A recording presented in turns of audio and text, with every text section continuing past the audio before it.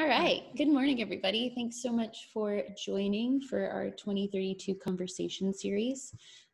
We do these every Saturday, so we hope you'll continue to join us. And we're super excited that this week we are launching Earth Week with a discussion on sustainability and climate change. And we have an awesome group this week, which we'll introduce in a minute. I'm Christy. I am the founder of a company called Ruse, and that creates immersive and interactive entertainment where you don't just see the story, you live it. And I'm co-producing Resilience with Nour. Thank you. Thanks, Christy. Yes, and for those of you that don't know me, my name is Nour, and I created Disruptivist, where we are growing a collective of artists as activists around the world with a mission to amplify the power of the arts for social change. And together, Disruptivist and Ruse are co-producing Resilience 2032. And Resilience, for those of you that are joining for the first time, because I see so many new names, so thank you for being with us today. Resilience is an alternate reality experience that takes place in the year 2032, in the future, 12 years from now, centered on a US presidential election. The year 2032 also happens to be 2 years after the UN Sustainable Development Goals are meant to be due. We have centered our story world on 3 main pillars: climate change, the future of data ethics and technology, and systemic inequality, and looking at how inequality intersects all of these important pillars. Yeah. So the format of the experience is what we're calling social media theater because it is inherently interactive and it unfolds in real time. So the story will unfold across multiple platforms, from Twitter to Facebook to Zoom calls to TikTok. And the thing that's really unique about it is that the participants are invited to create their own content and become an active role in the story. And you are all invited to join us. So we just launched our story world about a week ago with some conversations with an in-story group called Disquisitive. And those are Zoom calls that will be published as podcasts very soon. And we are working on continuing to build the story world. Our original timeline, we weren't supposed to launch the fiction until August, but given our current circumstances with everyone inside, we are accelerating our timeline so that we can start to actively imagine our future together now and not wait until August. Yes, and this is part of what we decided to kick off as our research series, the 2032 conversation. So as we, the creative team, were trying to decide on some of the main pillars. I'm seeing so many friends. This is so great. Hi, everyone. So as we were the creative team deciding what do we want our 2032 future to look like, or what kind of story points do we want to finalize, we realized we needed to talk to experts and thought leaders and futurists about what they think the next 12 years are going to look like, specifically through the lens of climate change, the future of data and technology, and systemic inequality. And so we kicked off our 2032 conversations a few months ago in New York, before COVID times, where we looked at the year 2032 through the lens of climate change. In that conversation, we we mentioned the future of pandemics due to climate. We talked about the future of pandemics and the possibility of it, and it being specifically like a dystopic future we didn't want to go there in our story world with. But here we are 2 months later, living a global pandemic and living the future that we feared in one of our conversations. So we decided to continue to host these conversations virtually, so they're happening every Saturday. Last week we talked about the future of disinformation and the future of journalism, because polarization is such a strong theme in our resilience project. And for those of you that were with us in previous weeks, the second hour is where we have a creative exercise, and this is something we did when we were having our events in person as well. Our creative exercise includes us all collectively prototyping our future. So with that, I will let you know that with resilience, we believe in futurist thinking, storytelling, and futurist thinking, and what speculative design and thinking is core to this project and to what we are trying to achieve with our alternate reality experience. So yes, we have a future thinking deficiency, but studies have shown that 53% of Americans say they rarely or never think about the far future. 21% report imagining the future less than once a year. 32% say it never crosses their mind at all.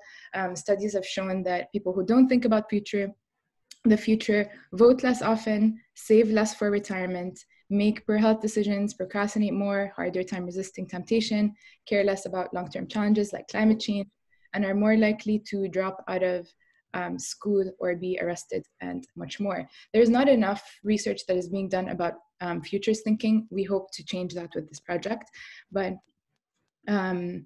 it is, yes, very difficult to sometimes, especially when we're dealing with circumstances like the ones we are right now, on a global level, this global shared experience.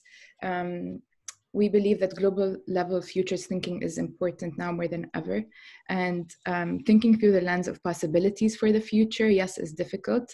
Marshall McLuhan says that we look at the present through a rear view mirror and we march backwards into the future, which means that we're usually constrained or blinded by the past when we think about the future. And speculative thinking and design tries to disrupt that. It is essentially the methodology where we are addressing changes that we're dealing with in our societies by reasoning from the future and using artifacts that are embodiments of possible scenarios. And that artifact in our case for resilience is storytelling. So thank you for being with us today and for joining our movement of trying to prototype the future collectively through storytelling. Christy? Yeah. So futures thinking just in general of we are trying to make futures thinking something that people everywhere start to do, because we really believe that like this statistic here says that if people who think about the future more think more about long-term goals. So if we can make more people start thinking about the future, we can all start to build a better future for ourselves.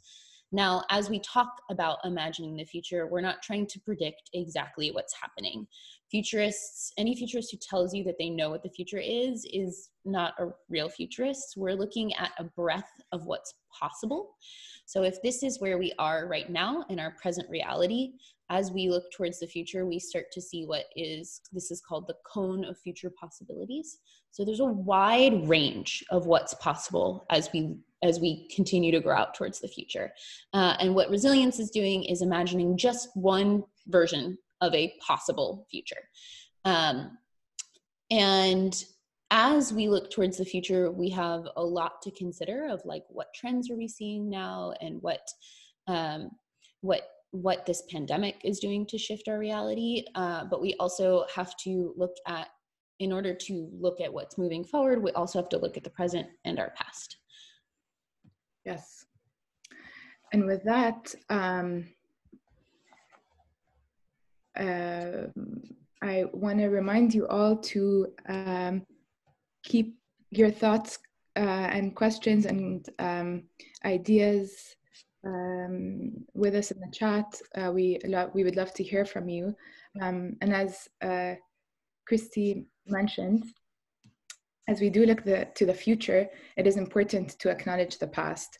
And with that, I would like to start us off today with a land acknowledgement. So as you know, I'm joining you from New York, and I am currently on the ancestral homeland of Lenape Hoking. And a land acknowledgement is a formal statement usually that recognizes and respects the indigenous people as traditional stewards of this land, and the enduring relationship that exists between indigenous people and their traditional territories. And today our conversation is on, we're kicking off our celebrations for Earth Day, which is taking place on Wednesday of this week. At Resilience, we believe every day is Earth Day, and which is why we think this land acknowledgement is very important. So I would like to acknowledge and pay my deep respect to the Lenape people, elders and ancestors of the past, present, and future. I acknowledge and I offer my deep gratitude to this Lenape land that supports us as we are gathered here right now together virtually. And I invite you to join me in that acknowledgement, that respect, and that gratitude. And I invite you to reflect on the land upon which you stand. I know many of you are joining us from various cities around the world, from London to Amman to Turkey, and all of our collective histories include colonialism. And so with this land acknowledgement and with our commitment as change makers in this project to truth and to justice, it is our responsibility to work towards reconciliation and to holding the power structures and systems in place accountable, including colonial systems. This acknowledgement is a simple way of showing our respect, and it's a step towards correcting the stories and the practices that erase Indigenous people's history and culture, and towards inviting and honoring the truth. And as we're celebrating Earth Day today, it's important to note that for more than 500 years, Native communities across the Americas have demonstrated resilience and resistance in the face of violent efforts to separate them from their land, from their culture, and from each other. They remain at the forefront. They have always been and continue to be at the forefront of the movements that are protecting the earth and the life that it sustains. And with that, I am really excited to be introducing our panelists that are with us today. I will start off with Anita Rahman. Anita is a climate scientist. She is a sustainability consultant and environmental justice advocate. Her prior clients and employers include the UN, the New York Governor's Office of Storm Recovery, the State Department, US EPA, and Columbia University. She most recently has been supporting the UN with environmental education and sustainable development initiatives globally. And Anita has been part of many of our create-a-thons, and she kind of is our climate scientist in residence for our Resilience Project, and has been part of our previous conversation. So, and a fun fact about Anita, she, in the 2013 UN Climate Conference, was one of the youth that were advocating and went on a hunger strike to push for meaningful outcomes from the UN. So we're really grateful that she was with us today as an activist early on in the movement. And we also have Amer, who is an environmental futurist, Amer Jandali, and social designer, also based currently in Brooklyn. We met a few weeks ago through Art Plus People, and we have so many things in common, and it was we're really happy that he has been in conversation with us since.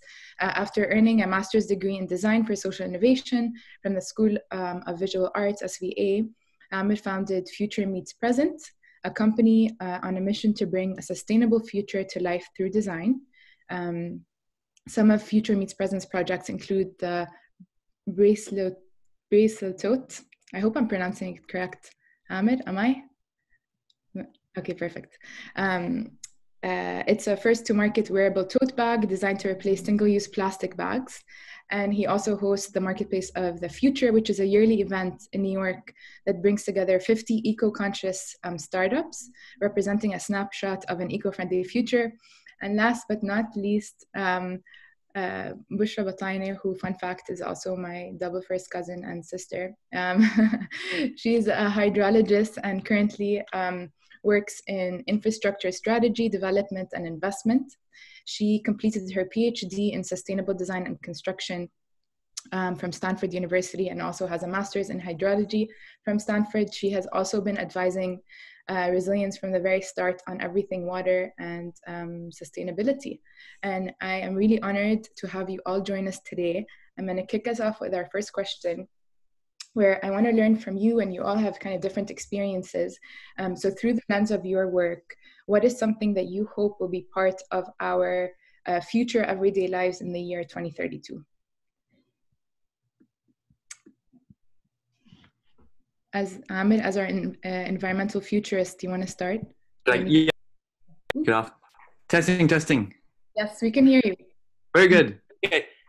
Good morning. Hello. Good afternoon, everybody, wherever you're coming from. Good evening, people across the world.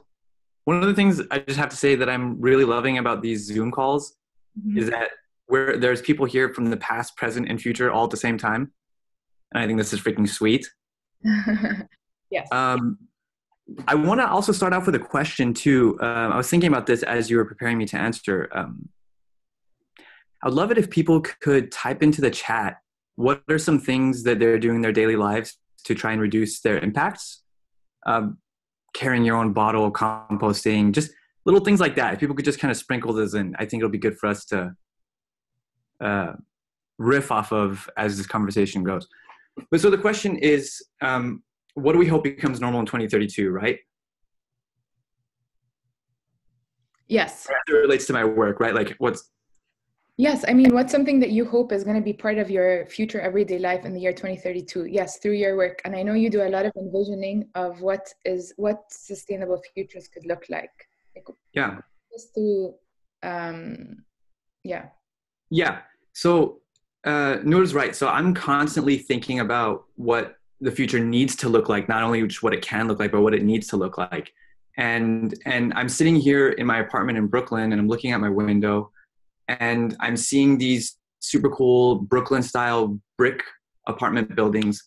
And I see in the future, I see them just covered with plants. There's just this natural snapshot that we all tend to imagine about solar panels on rooftops, rooftop gardens, renewable energy everywhere, all this really big picture stuff. And I think this is usually where I default to, is thinking about that snapshot. But as I was thinking about this panel over the past few days, something else occurred to me too. Like, I spent a few hours the other day just sitting down writing my journal, and I took a shower. And as I was in the shower, I was thinking about how much water I'm using in the shower right now. And I don't have that information. Like, it's hidden from me. I'm not, I don't know how often we get out of the shower knowing how much water we just use. Well, Anita, you might. But one of the things, to answer your questions, one of the things that I think about is that moment of concern for me, that moment of stress, that moment of, am I being a responsible person right now? I think we're going to start seeing these moments of stress in the year 2032 redesigned to where I'm in a home and I'm washing my hair and I'm in the shower using water that was already passed through a gray water filtration system. I think all of these little things that we're experiencing in our lives that are these little pain points will be redesigned in the future. Things like if you're concerned about how much water you're using, things like skepticism that we have about if recycling is actually working or not. Skepticism is so high about these things. I see in 2032, all of that being normalized and solutions just being integrated into our lives. And like, I'm looking over here, like, Tiffany also eating a plant-based diet. I mean, that's perfect. Like, how many people have tried the Beyond Meat burger? I freaking love that thing. It's delicious. And I mean, I know it might have its controversy, whatever, but I'm trying to also lead a plant-based diet too, but every once in a while I want a freaking burger and it's delicious. So I think solutions like this will be normalized in the future. Okay. Anita or Bushra, who would like to add to that or challenge it? I'll go ahead. No, I agree with everything that you just said. And it's really hard for me to think about 2032 now without taking into account what's going on today, especially in the last 3 months. And I've been hearing a lot of conversations about, how can we apply some of these things that are happening with coronavirus to climate change, or, how are things going to be changed? We're seeing all of these really positive benefits of, air pollution is going down, and in New York City, carbon monoxide has gone down 50%. We're seeing all these things happening globally. And now we're in a type of economic downturn and recession, and all of these things have kind of been playing into my thinking about how 2032 is going to be, and what's it going to look like. And so before this conversation, I started to do some research on, what was it like 12 years ago, actually. It's going to be 12 years now. What were we doing? And Facebook had just started. Netflix was still mailing DVDs to everyone. It wasn't streaming yet. We were still using Blackberries. MySpace was still a thing, even though Facebook had just come out. And then there was a huge economic recession. And out of that actually came a lot of really interesting innovations. And that's happened during any economic downturn, like Disney and General Electric, all those things came out of recessions. And what came out of 2008 was a democratizing of services. So now we can be cab drivers because we have Uber. We can be hotels because of Airbnb. We can crowdsource our ideas with Kickstarter. We can be our own reporters because we have phones that connect to everything. And I think as we get towards 2032, we're going to see some of these things happening in other areas too, that are, for example, some of these areas that are being bailed out. I think education is going to be democratized to some degree with more online education. I think medicine is going to be democratized with more telehealth. And so I think these are going to have secondary environmental benefits because we're going to think differently about physical space. We're not going to want to go into crowded buildings anymore. We're not going to necessarily want to go to airports as much anymore. It's going to affect business travel. So, if we can just do the same kind of work from home, then why do we need to go to commercial buildings? And I think it's going to also have effects on small businesses. They're also being bailed out right now. Why do you need to have a physical restaurant when you can just rent out a kitchen and then do delivery and takeout? Maybe we'll see a WeWork model with other types of services, and it's going to be even more of a sharing economy. So I think when I think about 2032, I think about transportation emissions going down significantly because of how we think of physical space, and maybe even building emissions going down significantly because of that. And maybe these commercial buildings also turning into more residential spaces. Instead of, we don't need a huge big Bank of America building. We can just have residential space instead. So those are some of the things I've been thinking about. Bushra, what do you think? I think when I think about the future through the lens of water, I think about sort of current times when we have kind of come collectively together to address a common challenge, and how I'm hopeful that we could do so similarly to approach the issue of water scarcity and climate change. My concern is that the speed by which that problem is growing and manifesting itself is slower paced, but I hope that we can still approach it with similar seriousness and concern to address that issue.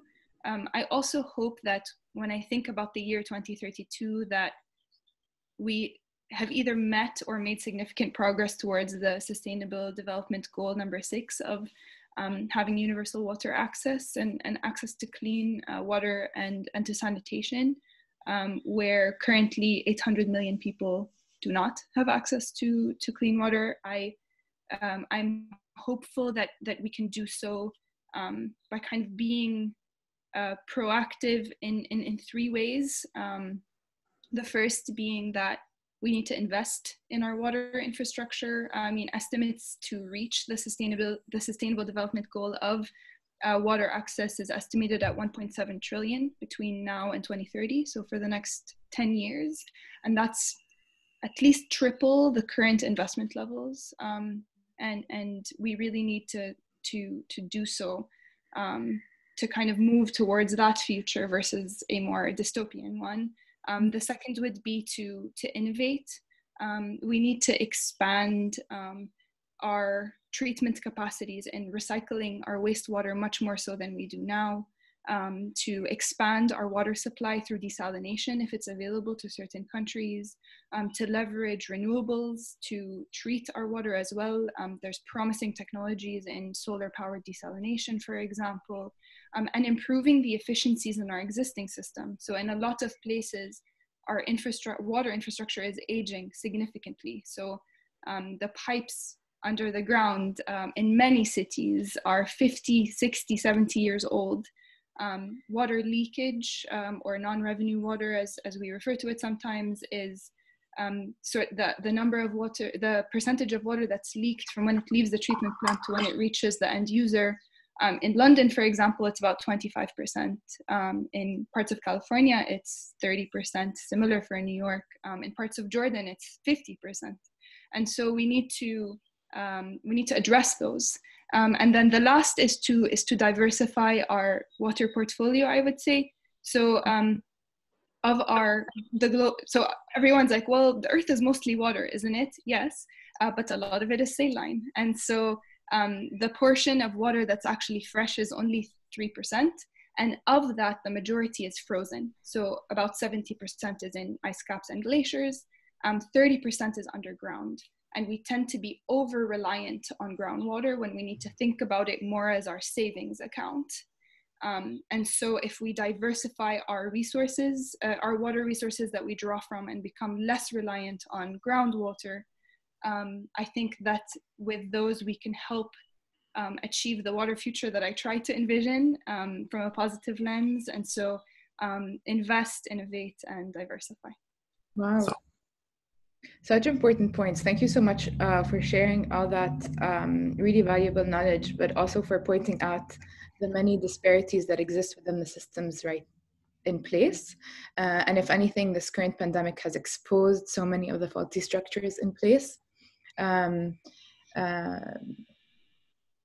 Perhaps for the best. I guess on that note, I know that there are so many questions that are coming in, and I'm so grateful for them, and so many important notes that I'm trying to keep up with on the chat. But to unpack a little bit what Bushra touched on, not to take it to this topic, but will the wars of the future be over water? Yeah.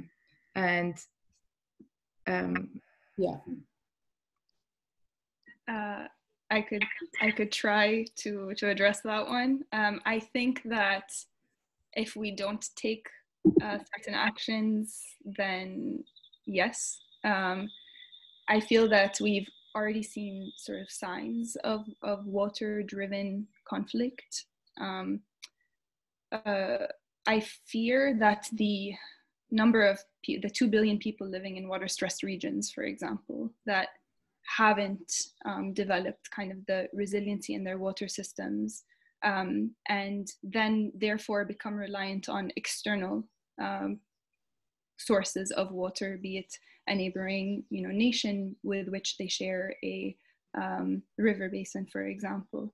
And so I fear that is only going to get worse. And if we don't have enough of a cushion in our water supply, then with climate change, and we know that there are going to be more extreme weather events. Now, overall, precipitation is going to increase, but we're going to have much more drought and disparity in the distribution. And so that, I fear, is going to cause additional instability.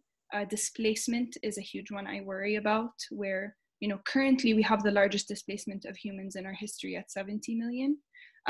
But when we look at water scarcity through 2030 under current climate scenarios, water-driven displacement could reach 700 million. So that's a tenfold increase in displacement driven by water. And I think that in a dystopian future, I am extremely concerned about. So we'll have more climate refugees, water refugees. And so, we'll see more day zeros, if you've heard of those, where cities approach kind of day zero, where you're essentially running out of water. You may have seen this a few years back with Cape Town in South Africa, Chennai in India more recently. Even Jordan was kind of, is on its path to that if we don't invest in desalination and other measures. And so I worry that if we don't take the steps that I had tried to cover previously with sort of investing, innovating, and diversifying the portfolio, countries will be in a compromised position, and we might see additional conflict and potentially a World War III over water. I mean, people don't realize that the Syrian refugee crisis was also very much tied to water and to drought. But I feel like you want to share something. Or you unmuted yourself earlier. Is there something you wanted to add?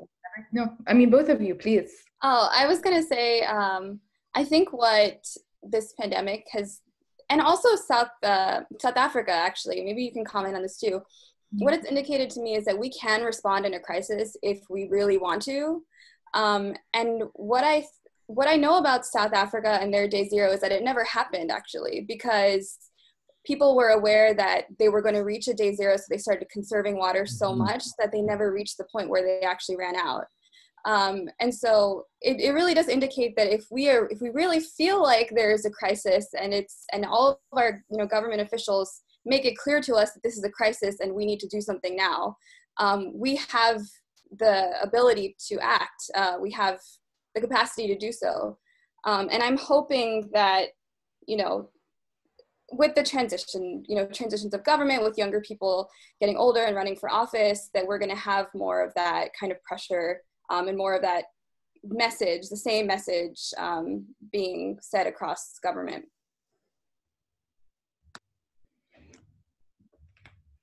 Yes. Okay.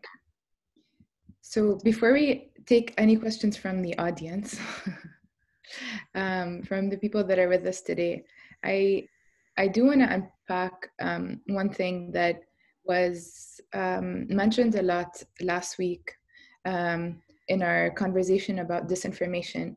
There was a study that showed that more than 60% of tweets on climate change on Twitter were from bots, and a lot of them were climate denial messages. In a post-truth environment that we are currently living in, where we are dealing with not just climate denial movements, but also money and federal decisions that are made on a federal level that are unpacking and taking us back after years of progress, and especially with the climate, the Paris Climate Agreement that I know you worked on, Anita, specifically. What does that mean for our future? And especially in light of the current pandemic, what does that mean for our roles as individuals as well in addressing these systemic issues? Sorry, that was a big question. Can you repeat the question? So I wanted to refer to Nour, when you say that, do you mean bots and misinformation about climate?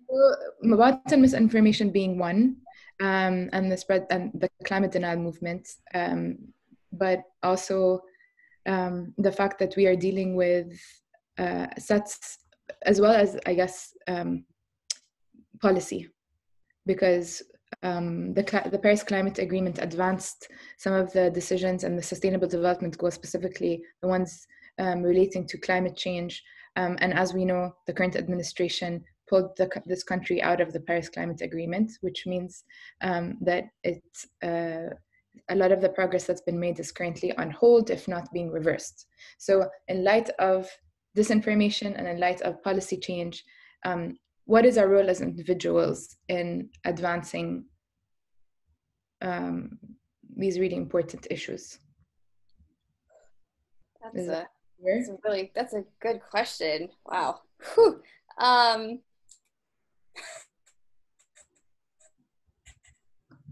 And Amer, Bushra? As far as misinformation about climate change, Yeah, do you want to go? Go ahead. No, go ahead. Yeah, sorry. Okay. Well, as far as misinformation, and if we are paralleling it with the pandemic, there's a lot of misinformation right now about the pandemic, about how it's it's bioterrorism, and then there are people who are completely aware that it exists but are still trying to reopen the economy anyway, and so they are spreading misinformation for other reasons, and so I think that's going to continue to happen. It's just more challenging with climate change because you can't make that direct connection for people. It's just not as obvious, and it's much more long term. And then with respect to leaving the Paris Climate Agreement, I think that was more symbolic than anything to say that the U.S. does not want to cooperate with other countries.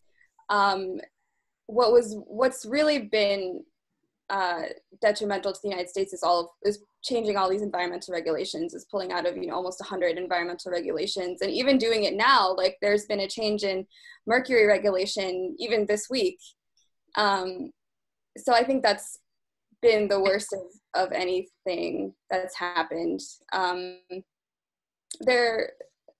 Okay, and then the last part of the question was, what can we do as individuals? You can come back to me on that.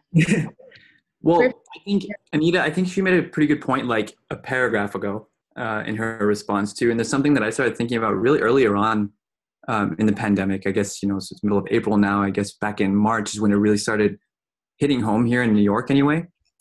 And I think especially if the people in this group, by virtue of the fact that you're all here, I think we've all always sensed that there's some sort of like something's got to give. Even before the pandemic happened, I think we've always felt that just in all of our respective lanes, whether it's water or policy or human rights, it's just all of these systems are broken. We've always felt it, we've sensed it, and we've always our spidey senses have known that something has got to give.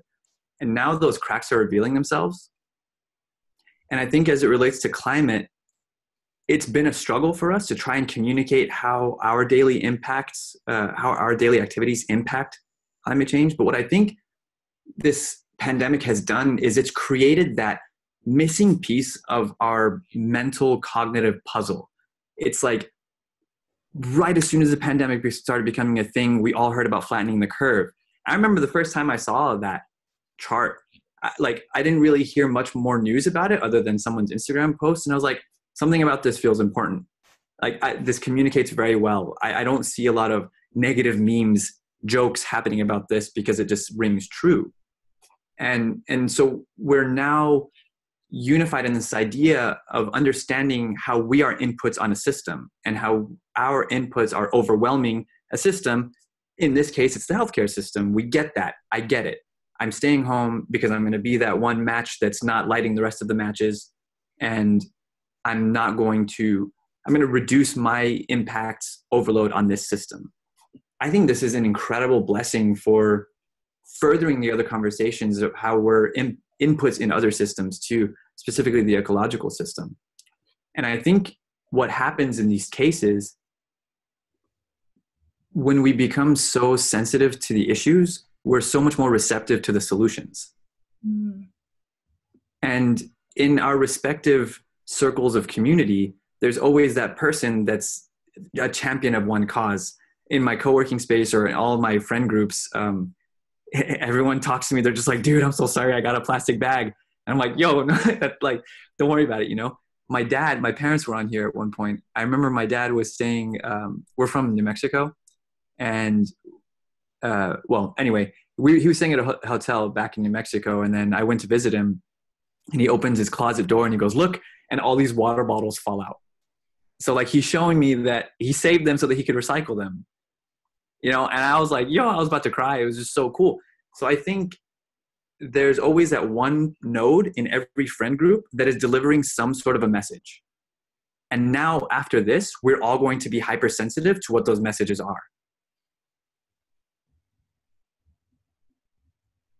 Yeah. And the actions that we need to take will reveal themselves too. Yeah, agreed. Bushra?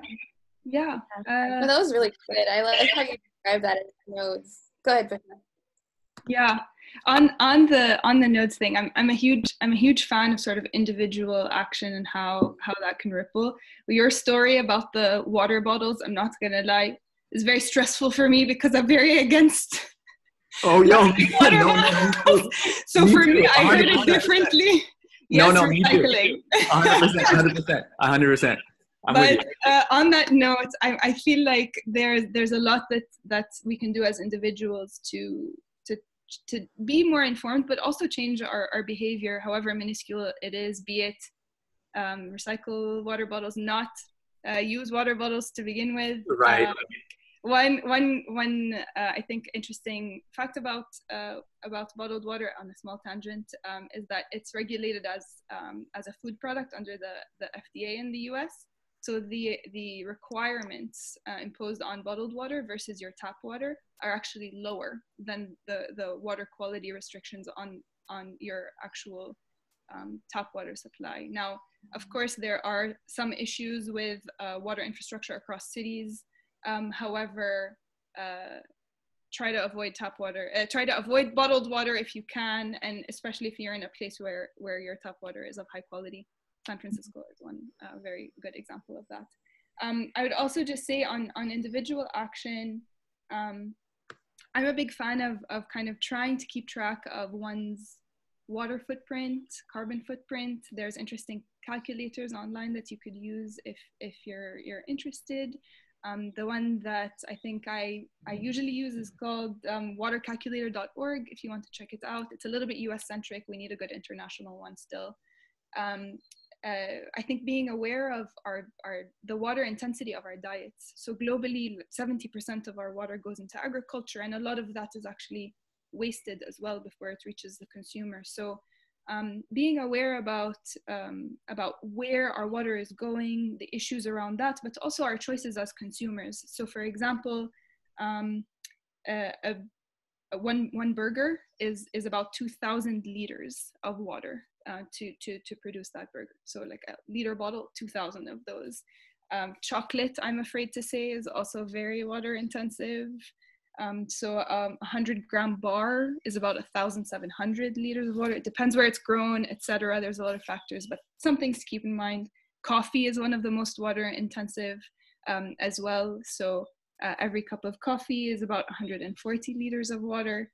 So being mindful of those things and trying to take little actions to reduce our water footprint, and also being aware of some of the broader dynamics and needs to be better stewards of our shared water resource. So I'm seeing a lot in the chat about like individual versus government and sort of circular systems and all these things. So this is a sort of conglomerate of what I'm seeing in the chat, not a specific question, but can we talk about how capitalism and our infrastructure systems of regulation on these kinds of things relates to the overall problem as opposed to individual consumption, and how can we be looking at this from a policy level in addition to an individual level, and like how much of this is individual impact versus like needing to get to the systematic infrastructure things. I actually want to respond to Jamie and Michelle's point about mass education and activation. Yeah. And I think that especially, and also related to Amer's point about flattening the curve, which is that I think this pandemic has really revealed the importance of science literacy in our lives, and that we need better science education. But I'm also seeing some really amazing modeling coming out of like the New York Times, for example, like some of these really interesting interactive models, or some of them are actually augmented reality models where you can use your phone to see what air pollution is like where you live versus where it is in New Delhi. And I think that, well, I'm hoping that this is going to introduce more faith in science, but also help people really understand what modeling is. It's like, if you take an action now, then you can flatten the curve faster, versus if you take this action later, then you'll flatten the curve later. And I've been trying to use this kind of terminology in the environmental field like flattening the carbon emissions curve, because people can kind of understand what that means now. It means that you're trying to decrease your emissions enough so that they become, you're outputting as much, so that you're not increasing anymore, and then finally you're decreasing. Flattening means that you're increasing you're just at the same rate, if that makes sense. So I think I'm using that same kind of terminology, but I think people are starting to get it, and they're understanding the importance of science and the importance of having technocrats also advising our decisions.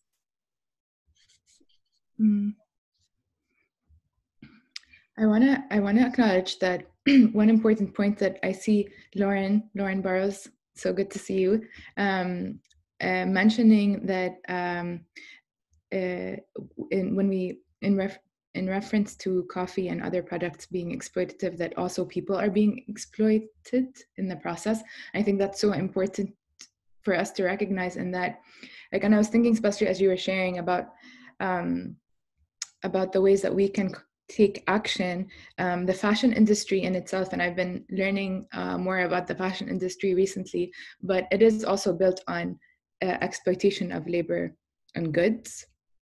And if you specifically trace the supply chain of goods and labor of the fashion industry, they map identically colonial roots.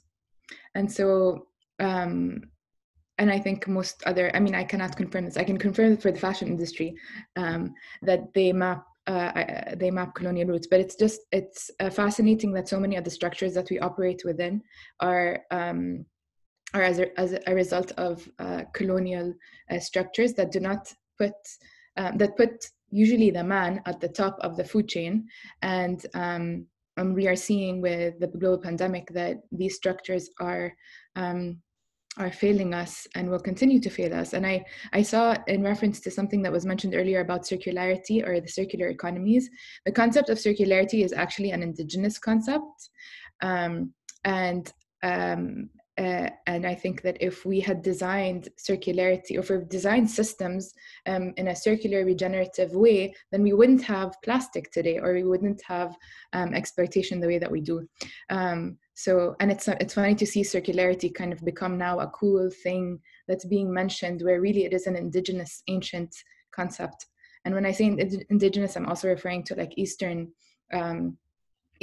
ancestral knowledge that I also I'm acknowledging my roots here, which I think is important in light of the land acknowledgement that we also did today.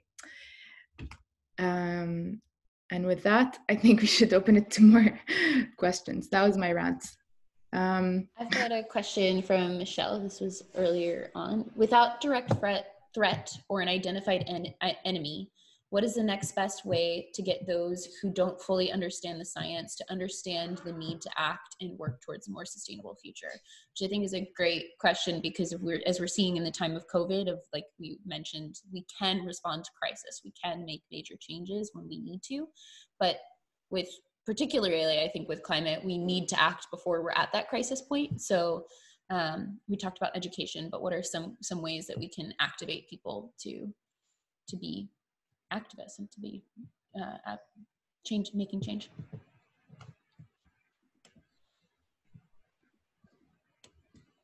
Yeah, who would like to take that? Come on, guys.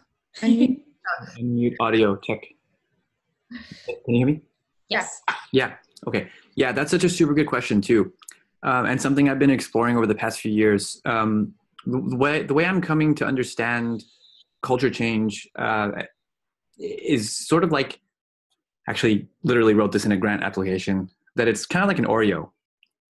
You have something on top pushing down, something on the bottom pushing up. I'm a fan of bottom-up change, grassroots movements, being intentional with our choices.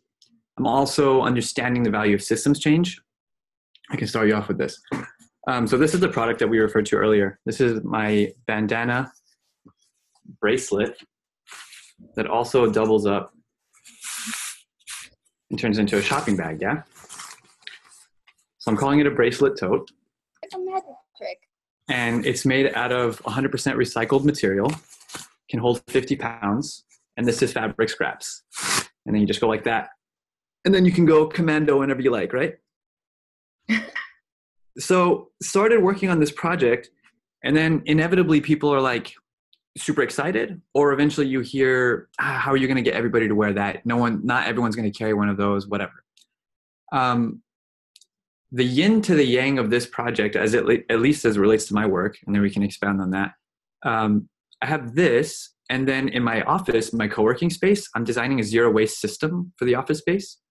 Our recycling rate, our waste diversion rate before we started the project was 40%. And well, when we were still going to the office, we were consistently hitting 70 to 80%. And these two principles in combination, I think, are how we're going to start seeing consumers' behavior change. Products are going to be irresistible, and they're going to be designed in a way that just has social benefit built into it. Each product that you purchase is just going to plant a tree. Everything's going to be made out of upcycled materials. Waste is going to be treated as a resource. And then those things are made for people that already get it, that choose to make those decisions, or that want to buy that reusable bottle just because it looks more beautiful. And then for those that maybe aren't making those direct impacts or those direct choices, the systems around us that we build, it's like that bell curve, the law of diffusion of innovation, right? The innovators at the beginning, they get it. They're going to go out and they're going to buy it because they don't need convincing. But then the systems around us are going to change. Unfortunately, like my neighborhood in Brooklyn, we don't have composting yet. But when that becomes so much less of a burden, where you don't have to go so far out of your way to compost to do the right thing, the system adapts around you.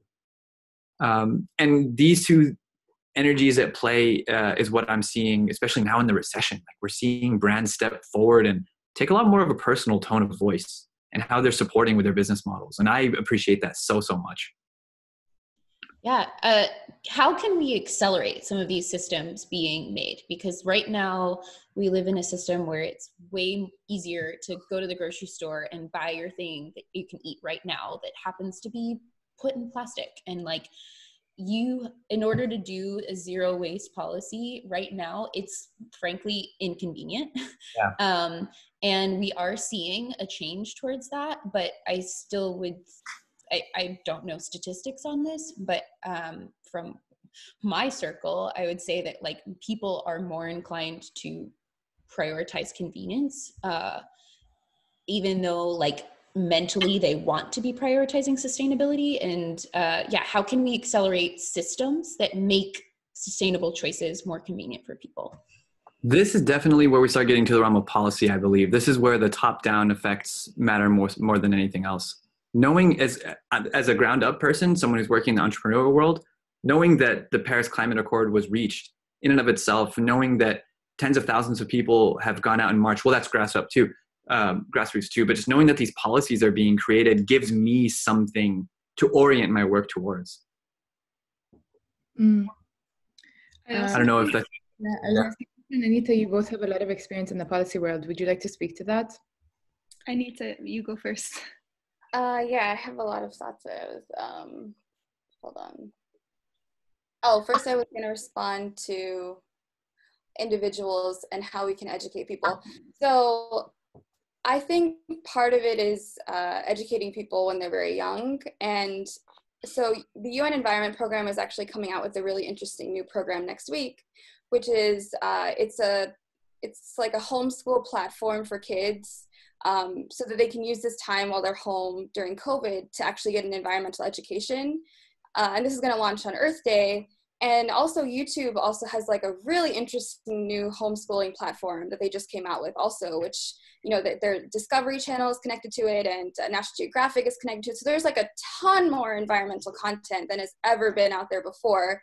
And so I think the exposure that kids have and the availability that they have to this kind of content will really help, at least with the next generation, being much more environmentally conscious and environmentally aware. And then also, you know, as we get older, because I know we are much more environmentally conscious than probably our parents were, because they weren't really talking about climate change the same way we are. And when our generation starts to get into politics, and everyone here should, you know, consider going into politics too, then we can start to see changes in government as well. And then as far as accelerating the change for businesses, I agree. It's definitely a policy type. and I think carbon pricing is, I keep saying this, but I really believe carbon pricing is the way that we're going to be able to transition quicker and force, companies that are using dirty energies to account for those energies and reward companies essentially that are, pro-environment. And the sooner that we are able to do that, I think the quicker we'll be able to transition. I couldn't agree more. And I think sort of along the lines of a carbon tax, we need price signals. I mean, we operate in that type of world. And so we need to have those price signals that essentially dictate for now a change in behavior. Because I don't think we were properly valuing the impacts of our activities on the planet. But I also, on the opposite side, I don't think we're properly valuing the potential positive impacts of improving a water system, for example, of capturing wastewater and recycling it, or rainwater. I mean, sewers were designed, like the word sewer comes from seaward, like get the water to the sea as quickly as possible, for example. Like, we need a shift in the way we think about resources because we fundamentally aren't pricing them properly. And so I think along the lines of Anita's point about carbon taxing, I think we need price signals to shift our mind about the value of pollution, as well as the value of some of these like really vital resources. Yes. And maybe kind of along convenience, like you were saying, Christy, maybe it's not that we have to convince everyone that they have to do good things for the environment. Maybe it's that we need to convince people that, it's more convenient for you to stay at home than to fly to another country for a meeting. And that's also has, that has environmental benefits. So maybe the way that we should approach it is to talk about it in the convenience way when it comes to things that are actually helpful. Yeah. And at the risk of going the controversial route, I also think that we need to be a lot more nuanced in our conversations about the solutions that are that need to be implemented. So, for example, I don't think that the price of water reflects the actual price that it takes to treat, operate, maintain, deliver water systems, and unfortunately, it's totally an equity thing where people who lack access have to rely on private suppliers, on tankers, and spend huge chunks of their monthly income on water supply in emerging economies especially. And so I think we just need to be like more comfortable with the fact that beyond kind of the basic human right access of water, which is about, say, 50 liters per person per day, beyond that, we really need to be paying the cost, especially at the higher tiered usage where you're watering golf courses or you're having swimming pools or things like that. Like, it's not equal to that first base consumption. So tiered pricing. I also think that we need to talk about leveraging the private sector in addressing some of these water issues if we are to meet the investment gap that we need to expand access. And it's not always bad. Like, I feel like, all of a sudden it's like water privatization, or something, and it's not always the case. Sometimes bringing in the private sector to perhaps operate the system or improve the system or leverage a technology that detects leakage. There are a lot of not just money, but expertise, etc., that we can leverage. At least in the water sector. And we see, for example, there are cases, I did a lot of work on this in Latin America, where in Argentina, for example, private sector participation in water actually reduced child mortality by 8%. And in the poorest areas, it was 26% reduction in child mortality by getting the private sector involved in operating the drinking water system. So I think more nuance in these conversations about the solutions and what we might be open to and for and against, and of course voting with our dollars and with elections, I think are key things that we need to. I actually have a question for Bushra. Okay. So you've described the amount of water, fresh water on the planet, but as you know, water is unequally distributed across the planet. So like, for example, like Canada has a lot more water than parts of the Middle East and North Africa. Mm-hmm. So would you suggest that, like, would you suggest more migration or, weakening of borders or any type of like that kind of political change in order to make sure that enough I think Anita, we stopped hearing you. I think you have a bad connection. Oh no. I think The last thing. yeah. Okay. So so that's a really interesting question. Thank you for asking it. Wait, can you repeat?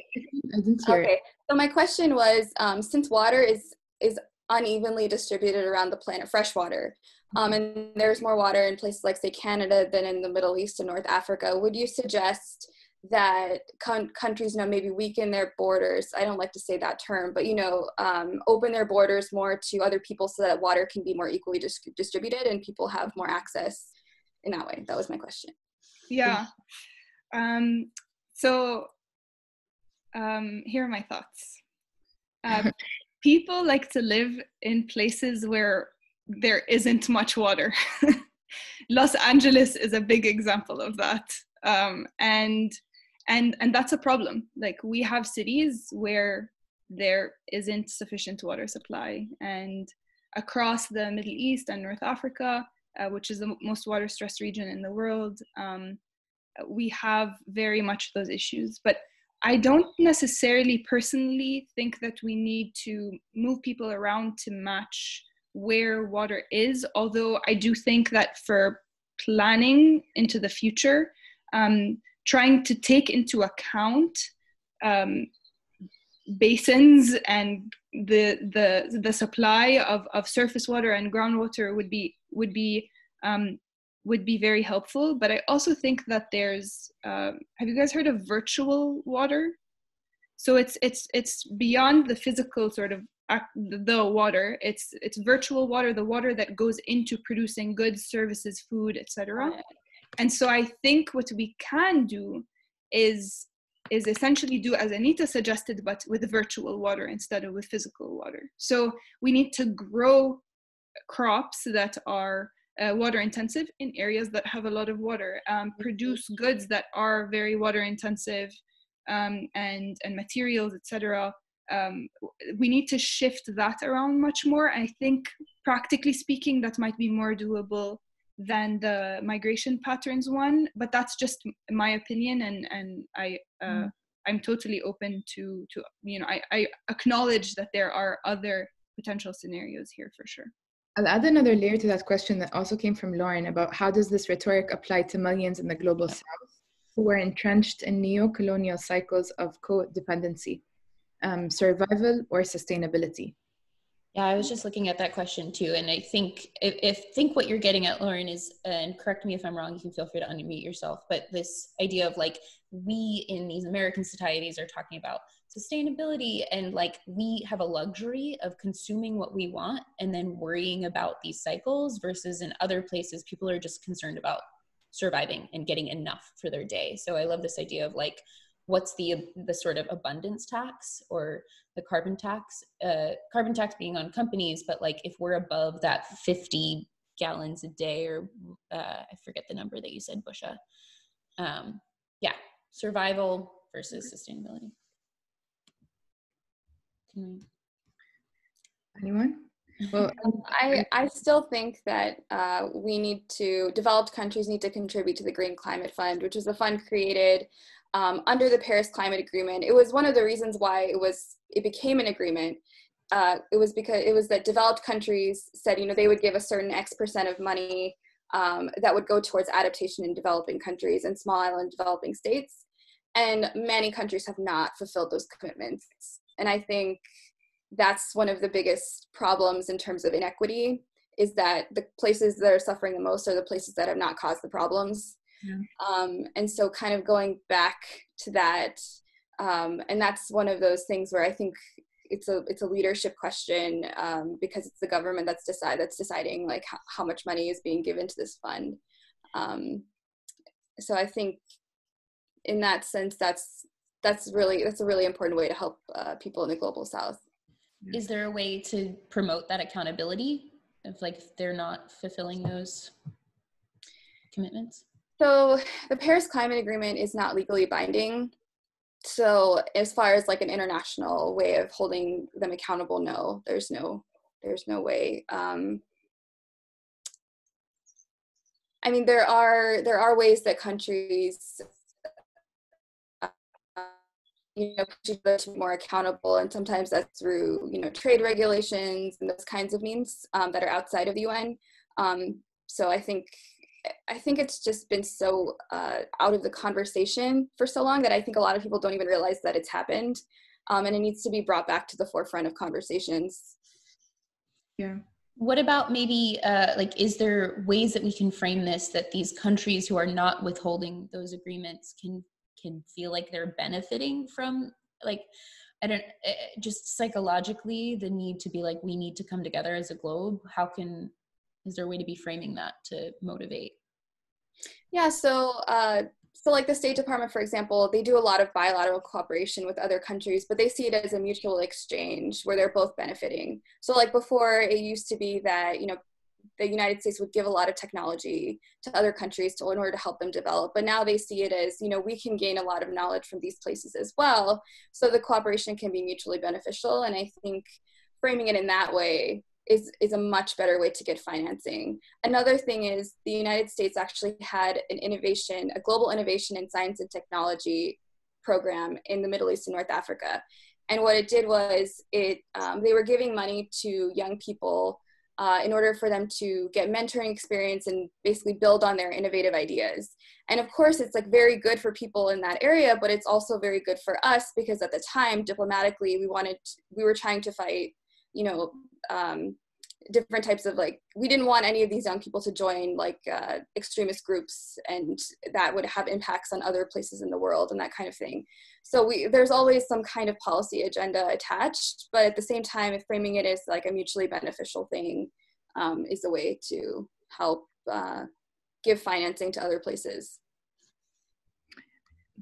I want to just very quickly add to that in terms of the fashion industry example, there are a lot of donations that go to the global south of clothes, for example, and they tend to be extremely problematic because they're not sustainable materials. And when they do, they're also washing, it's kind of like a washing of the cultures. And we are seeing a world where everyone is wearing jeans and t-shirts. And then in certain high-end brands, we're seeing indigenous prints that are making a comeback and costs thousands of dollars. And that's kind of, I think, when we talk about colonialism, I know I'm talking about it a lot today, but I feel it's necessary.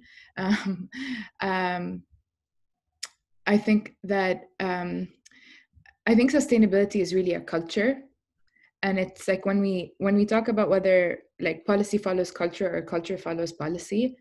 I think we're living in a moment right now where we might see that policy will follow culture. I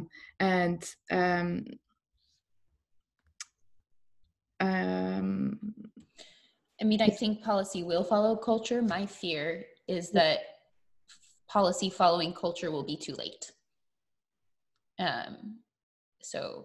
Yep, and that is the dilemma. So does anyone have any resources I can read about virtual water specifically, or discourses around shifting borders and water access? Bushra, if you could put some in the chat, that would be awesome. And then we have another question from my uncle. Many agree that even after COVID-19, the world will never go back to normal as we know it. The human bubble space will be larger, mass transit will be less used, washing often will mean more use of water, to name a few. Do you see major changes in 2032 that address these issues, as well as tread lightly on water and carbon footprints? Yeah. Who would like to take that?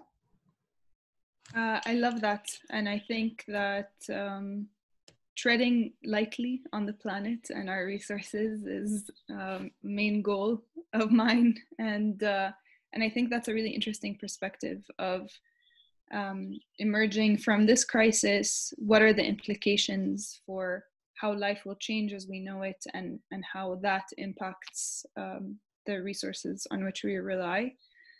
And I feel like it's hard to tell. Yes, hand washing needs to increase, in general, sort of washing practices and less reliance on mass transit. But there's also a huge disruption to the supply chain currently that's having sort of impacts that I don't think we can yet quantify on the resources in general. And so I honestly am not sure, but I think that that's a really valid point and an interesting perspective.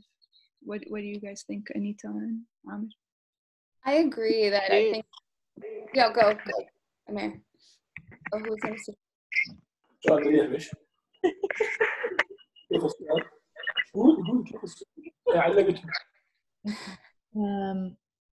Okay.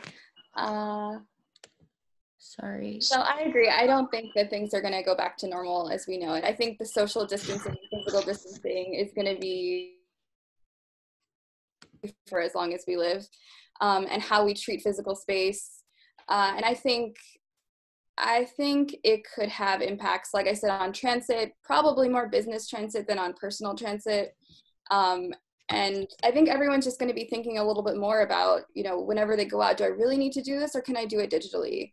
And that's going to have potential reductions on emissions. I also think perhaps, and this is just my hopeful thinking, maybe we'll have more of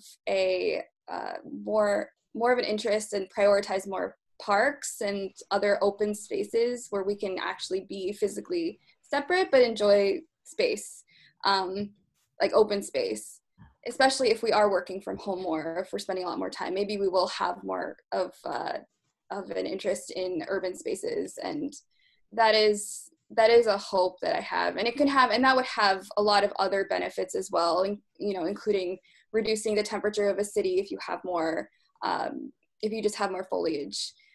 So those are some of the things, and that also could have an impact on the water as well, because if there's more vegetation, it could mean that there's less water leaving the city.